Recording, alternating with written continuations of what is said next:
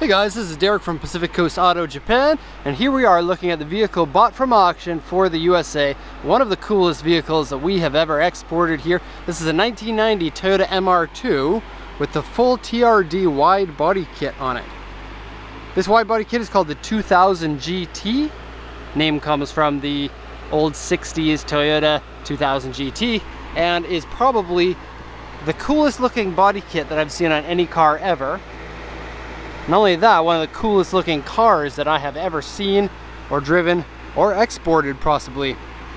Okay, so let's see what we have here. Before we get into it, the TRD, I'm just going to say a little bit of history of this. So Toyota made 200 vehicles of the TRD, here's the auction sheet, TRD 2000 GT, it says right there. This is not an official one of 200. This one is the body kit that Toyota also sold at the same time, and you could put the body kit on the car if you wanted. And so this one has just the body kit. It is not the full kit. However, it is still extremely cool. Now I'm going to show you something a little bit fun here. They have a badge in here. It says TRD on it. And it says T9910. That badge is probably not the official one. Some people in Japan will do that on a car that has the same kit or the same look as a limited production car. I don't think that this one actually is. Neither did the seller on the auction sheet, and I'll show you that in a second. Before we close this hood, I'm just going to mention some aftermarket parts. It has the strut tower bar here, and it has a braking brace for if you wanted to do heavy duty braking. And considering this is a mid-engine car, it has all the weight in the back, and so braking is enhanced because of that. Gonna lower this, gonna go over the condition of the car, auction sheet, interior, exterior, all that stuff. First off, just a quick peek at the engine. And so it is what looks like a stock engine. Do we get to see? There we go. Okay, that cross brace is stock for this car.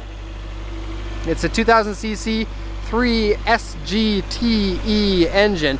And so that's stock. It puts out, I think this model in Japan puts out like 215-ish horsepower. This one's running at 0.5 bar boost, which is 7.5 pounds.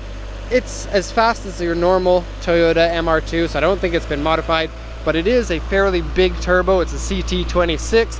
I'll give you a quick look here. And the cool thing about the MR-2 is that it has intercooler and air filter fed by these giant intakes on the side here. So this one goes directly into the air intake over here. Has an HKS aftermarket air filter, however it is crumbly and so it needs to be replaced. And then this one on this side goes right into a fairly large side mount intercooler over here. And I was just thinking about this when I was shooting this. I watched a video from Engineering Explained, and they were talking about how manufacturers don't paint their intercoolers black. Well, there is this one. And that one, and that one, and that one. There are a lot of them, but I guess mostly like 80s and 90s cars from Japan. Not to say that the video wasn't excellent. You should go check it out and all of his other videos because they're pretty awesome. Okay, aftermarket extra brace here, so cross brace and extra brace on a car that's already pretty structurally integral. Is that the right word? And so yeah, extra bracing. Okay, and timing belt changed in 1998 at 75, 150,000 kilometers. Okay, just gonna close this up. We'll go over to the auction sheet. We're gonna show the exterior right after this. So here's the information we had from the auction. It's a 1990 MR-2, auction grade R because it's been in an accident. And right front inner panel and core support are dented. Seems like a very mild accident as far as accidents go, and the vehicle checks out really well. And so R grade cars can be a little bit riskier. In this case, it paid off, I think. Interior is B, 139,809 kilometers. The dollar sign here refers to what it says here. 5-speed AC TRD 2000 GT aero kit on it. Now notice they don't say it is the official 2000 GT, it's just the aero parts from it. And so I will show more details, but it is a full super wide body kit, rear spoiler, front bumper, and then side skirts. Amazing looking car, oh my gosh. Okay, so what did the seller say? In 2014 it was at 136,455 kilometers, and at the Toyota dealership with history. It shows that the gauges were changed. They were changed at 69,790 kilometers, and now the gauges show 73,144 kilometers for a combined 139,809. It says something here that I can't read. The writing is bad, but that's not why I can't read it. It says modifications to the interior or something like that. Originally was a non-turbo engine. It's been swapped over to a turbo engine, and originally automatic, swapped over to a 5-speed. Now usually these things will lower the price on a car. Engine swap from a non-turbo and a transmission swap. In this case, it looks like it was all done extremely well. The vehicle doesn't look like it was a swapped car. Front accident modifications, aftermarket parts, and everything else, see yourself, because the seller doesn't really know too much about them. Aftermarket steering wheel wear, that's a TRD steering wheel, it's very nice. Interior dirty and wear, really not that dirty and really not that worn. Okay, what is this? Core support, I already read that one. Various scratches, dents, aftermarket fenders, and driver's seat. The driver's seat is the biggest problem with this car. They put in a bride seat that doesn't go back far enough like the original seat does, so it's only for short people until you change that seat out. I'm 5'10", it's uncomfortable seating position for me. Aftermarket wheels and suspension, and various other aftermarket parts, and underside surface rust, not something I worry about. Surface rust is very mild on these cars, and I've seen plenty of them. Spare tire is missing, you probably saw that because it's supposed to go in there. And paint peeling on the roof, some aero part cracks in the paint, and the back panel here has been replaced. Okay, so let's do once around. And I can't tell you how cool I feel driving this car.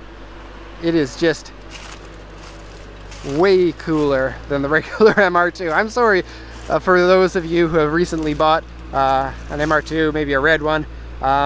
It is one of the coolest cars I've ever seen, and side by side with the other MR-2 that we recently bought, this one is super duper amazing looking. Now, it's not for everybody. It is way I was gonna say way flashy. Here I am channeling my inner Bill and Ted from their Excellent Adventure. It's way flashy, man, gnarly, but it is really cool looking.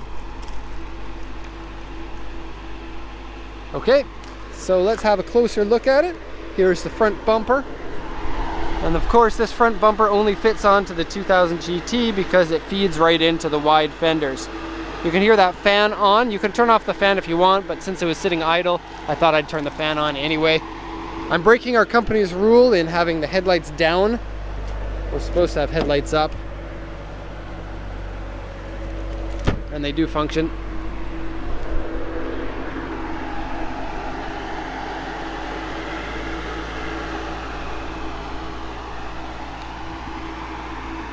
Okay. So these front fenders, I really like how the line of the hood comes flat. There's like a mild curve there, but there's no actual like bend.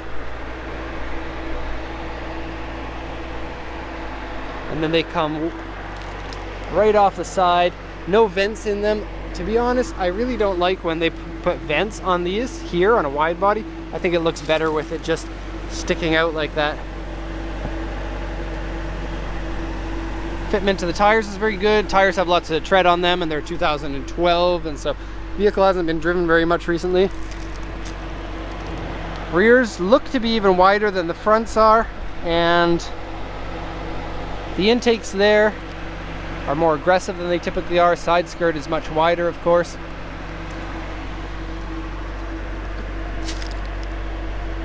The way the rear fender comes out looks very nice, and looking at it in detail, it looks like this is an official TRD body kit, not a knockoff one. It doesn't look cheap in the same ways that knockoffs tend to look cheap. Rear wing is super aggressive, completes the body. It is a little bit narrow considering how wide the fenders come out here, but I think it suits the car pretty well. And love how the body kit meets the tail lights there, with it sinking in order to meet the stock position of the tail lights. And rear bumper looks very cool with a great big exhaust on it there. Just because this is a special car, I'll give it a little bit of a rev. If we get kicked out, You'll know why.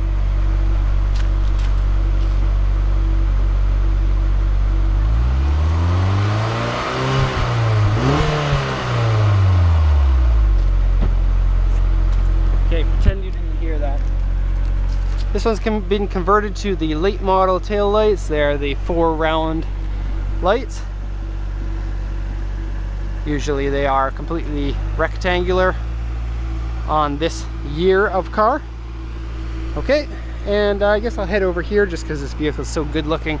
We want to see it a little bit more, especially in the light. The other side's a little bit dark.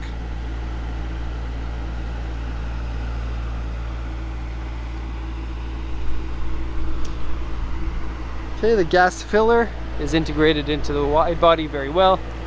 Obviously, you have to replace that or else it would look stupid. Most body kits don't have a replacement for it. And there you have it. Very cool looking vehicle. I'll show you this wide body from this angle.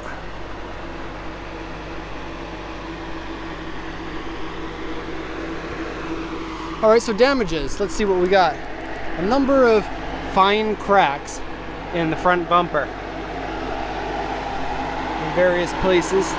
I got pictures of all of these, of course. A missing bit here, and this is one of the bigger damages to it. Okay, it has Japanese rain on it, so you can just wipe that off. Side skirts are good here. Something attached on here. And take a look at this.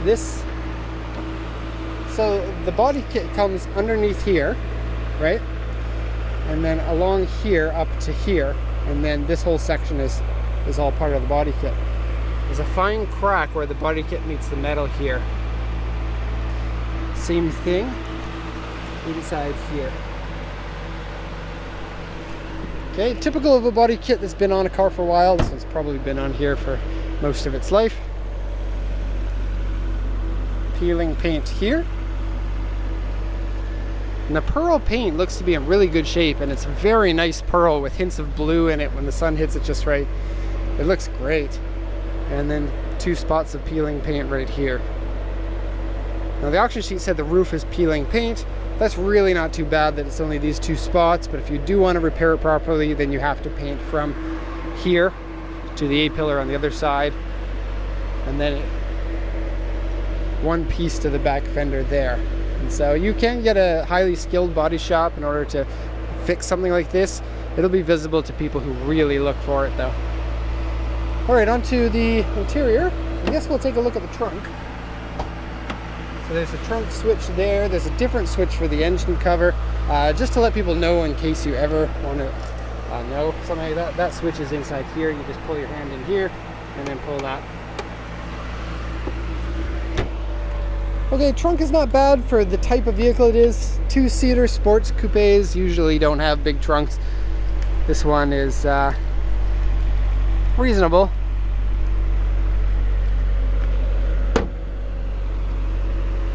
And it doesn't matter. When you have a car like this, you'll find ways to, you know, to carry stuff. All that matters is how nice it looks. Okay, oh, it's not a TRD steering wheel. That was on another car this week. It's a Momo. It is a good steering wheel though.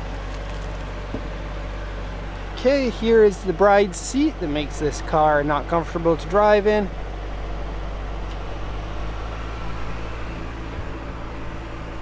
So, power steering, AC, brakes, clutch, everything seems to work. Aftermarket clutch.